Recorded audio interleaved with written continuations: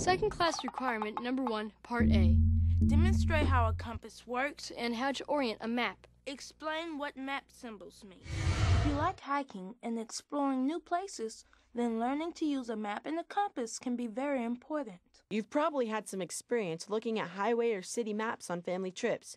These maps are like drawings of the roads and cities as seen from a high-flying airplane. The maps you use for hiking are very similar, but they show the kinds of land features and information more useful to hikers and campers. The United States Geological Survey, or USGS, makes topographic maps, also called quadrangle maps or quads. You can often find quadrangle maps at sporting goods or camping stores in the area you'll be hiking. There's also contact information in your Boy Scout handbook for ordering maps directly from the USGS, or you can visit their website. Take a close look at the symbols in the margin of a USGS map. The shapes and colors represent actual features in the landscape. Green for vegetation, black for man-made things like roads and buildings, blue for water, and brown for contour lines. Contour lines on a map indicate the shape of the land. To picture this, draw washable ink lines around the hills and valleys of your closed fist. Then, flatten out your hand like a map. The change in elevation represented by each contour line will be noted on your map.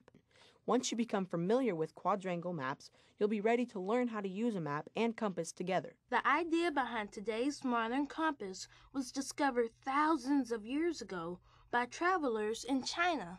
They noticed that a magnetized needle on top of a floating chip of wood always swung around, pointing north.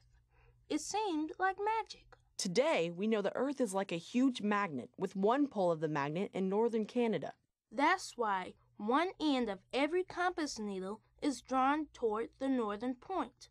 That end is usually painted red or marked with an N to indicate magnetic north. Most of the maps you'll use in scouting have been drawn with their tops aimed at true north. In other words, if you could extend the map boundaries far enough upward, they would eventually reach the North Pole at the top of the Earth.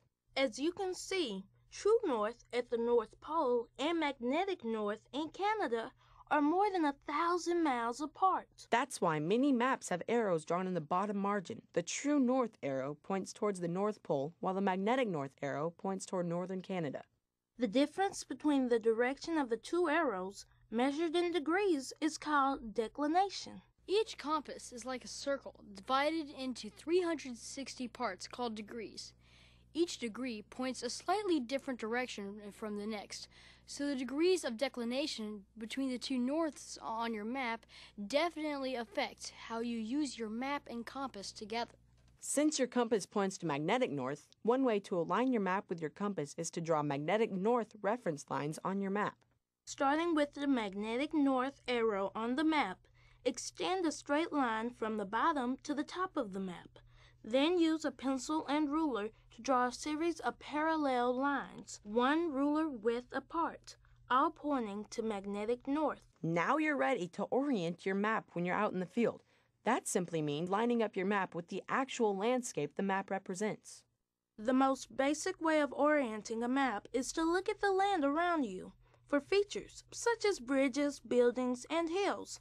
Then turn the map so the map symbols for those features match the actual landscape. If you have a compass, you can orient your map more accurately by rotating your compass until north, or 360 degrees, touches the arrow showing the direction of travel. Next, place the edge of the compass along any of the magnetic north reference lines you've drawn on your map.